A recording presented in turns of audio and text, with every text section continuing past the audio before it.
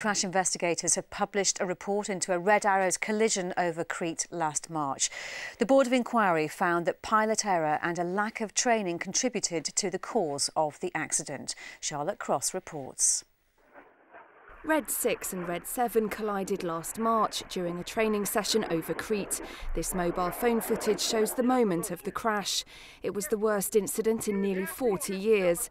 Flight Lieutenant Mike Ling was hospitalised with a dislocated shoulder and minor injuries after ejecting from his aircraft. His £5 million Hawk jet crashed into the runway.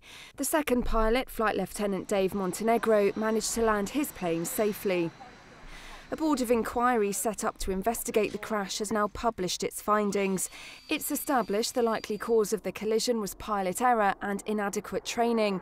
The two pilots, seen here seated next to each other at a briefing, flew too close during a move known as an opposition barrel roll. The report found the decision by Flight Lieutenant Montenegro not to pull out of the manoeuvre when he became aware of a problem was a contributory factor, and it concluded both pilots acted on survival instinct rather than on what they'd been conditioned to do during training.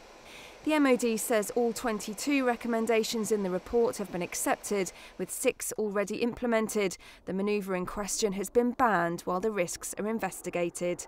Charlotte Cross, Forces News.